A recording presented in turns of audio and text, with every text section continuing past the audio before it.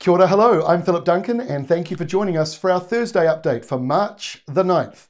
We're tracking quite a lot on our map today. We've got out to the east what was Cyclone Kevin and Judy, that's all sort of in this mix out to the east of New Zealand. We've got a much bigger storm down here in the Southern Ocean worth keeping a close eye on. We've got high pressure to the north, that limits how far that storm moves up the country.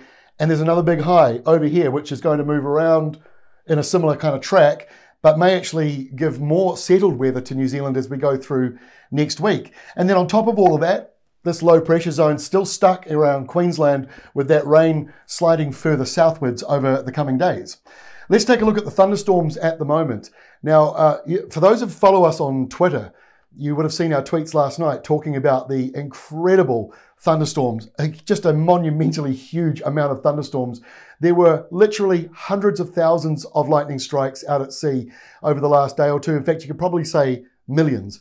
Now, it's broken apart a fair bit as it's moving in, as they often do. You get a lot of thunderstorms at sea, far fewer of them over land. But you can see the thunderstorms here, and with this front and the strong nor'wester, you might find some of those thunderstorms spill over a wee bit further over the ranges. So worth keeping a close eye on that as we go through today.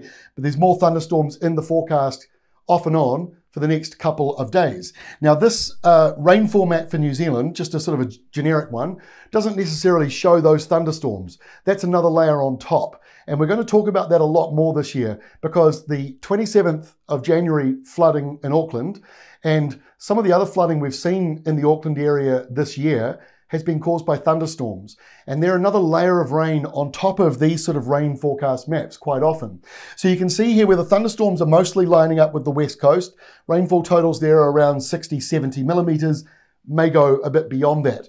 The blue and the green and the yellow down here, bottom of the scale, just a few more showers coming through.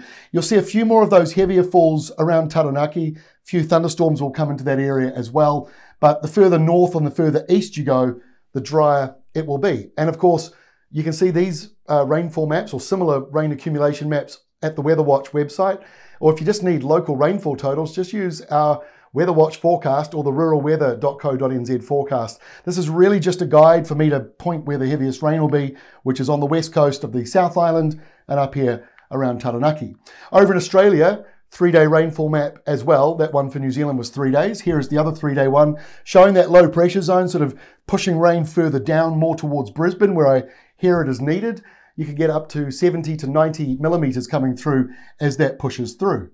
Let's have a look now at the forecast. Look at this storm down in the Southern Ocean. So the remnants of Kevin out here to the east, but this storm in the Southern Ocean, much bigger, but it is a long way south. Antarctica is just at the bottom of the screen here. So the low is right down close to the Antarctic ice shelf. Very windy as you go up towards about Tasmania and the lower part of the South Island.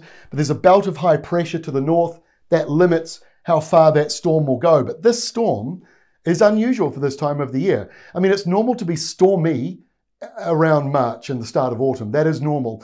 But the air pressure being down in the 950s, and there's at least 2 other storms off the map that are just the same, that's a little unusual. That's more like what we would see in winter. I don't know what's causing it. You know, not everything is connected to, some big story. Sometimes the weather just does something kind of weird and strange, and it's just fascinating to watch. It's more of a problem if you start getting a pattern like this year after year after year. Then you can say, oh, there's something more serious happening here. But for now, big storms down there, but high pressure zones up here are going to keep it pushed further down.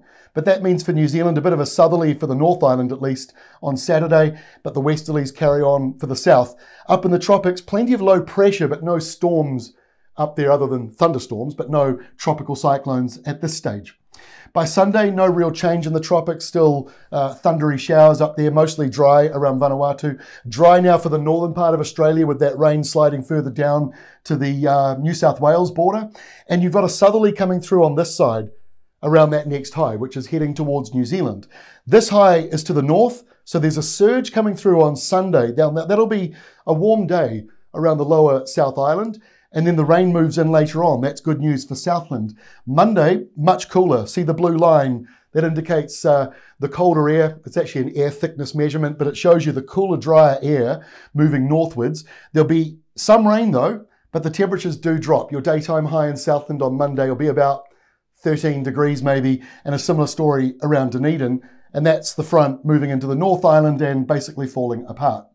Now by Tuesday, in comes that next big high from Australia. So still a bit cool with the sou'wester blowing through, but as the day wears on, that coldest of the air moves out to the Chatham Islands.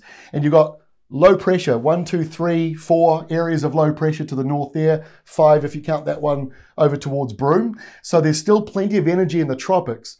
But while we've got this big high coming through, that'll keep all of that to the north of New Zealand and will encourage that rain and easterly weather going into Queensland and Brisbane area.